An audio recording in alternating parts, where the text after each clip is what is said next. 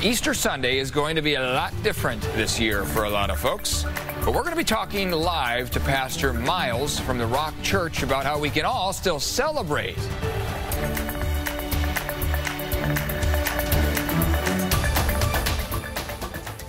Got to do what you should, and for many, that means still going to church. You know, more people attend church on Easter than any other Sunday. But this year, yes, it's going to look a little different. But here's the thing. Social distancing doesn't have to mean emotional distancing or spiritual distancing. Pastor Miles McPherson from the Rock Church joining us now to share how we can bring the community together this Sunday. Pastor Miles, thanks so much for joining us. Can you hear me?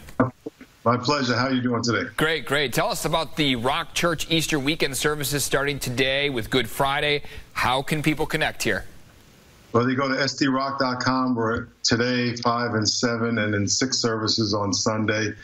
And I would encourage people to step back and look at this more than a religious holiday, as acknowledging the death of Christ for our sins. He didn't come to die just so we can wear crosses around our neck.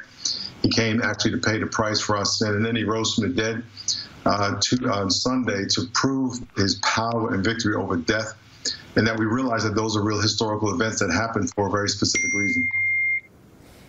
You know, Pastor, I have a little sign in my kitchen I see every morning before work. It says, count your blessings. You know, it just seems so important to focus on what we're blessed with during these tough times. I mean, what's your message going to be?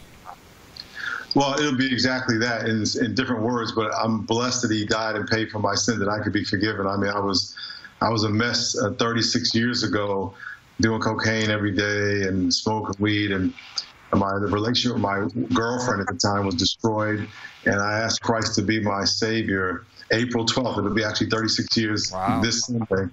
And I stopped doing cocaine in one day. My girlfriend and I got back together. We got married that year, and she's still my wife. So I'm blessed to have been given another chance, not a second chance. It was probably chance number 2 million, but it was another chance to get it right, and I'm trying to get it right every day. Yeah, we love your backstory. Just amazing. You know, but with all this uncertainty, a lot of struggle lately with a lot of people listening to this right now. You know, what words of encouragement can you and the congregation offer our viewers?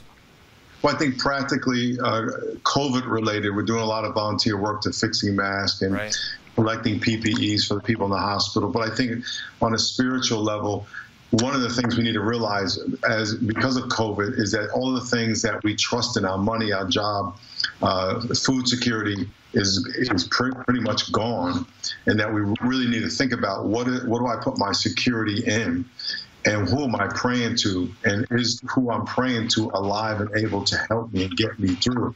So I would hope that people would step back, and instead of saying, God, you're doing this, that we say, God, what do you want me to learn through this? He's not the one doing it. Stuff happens, but it's how we respond that's important.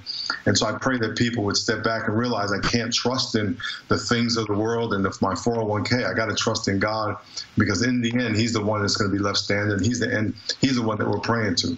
What should people be asking for in their prayers? I mean, break it down for us, whether it's those who lost their jobs or those praying for people going through these tough times. I mean, just walk us through what can we be asking for in our prayers? Very good. First admit to God, and it depends on where you're at. God, I'm a sinner, I'm not perfect, and maybe I haven't trusted you enough.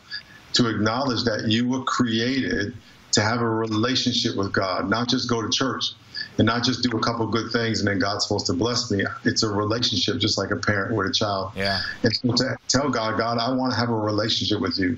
I want to start over. Forgive me of my sin, and fill me with the Spirit of God, and I want to have a relationship with you, and I want to walk faithfully out of obedience.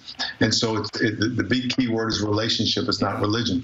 So if people would just cry out to God and say, God, can I start a relationship with you, and ask Jesus to forgive me and fill me with the Spirit of God. That's what how the relationship happens. Pastor, and then allow God to walk them through this crisis. That is the message so many need to hear right now. We sure appreciate your time. Pastor Miles McPherson, we appreciate your time here this morning. Prayers to you. God bless you.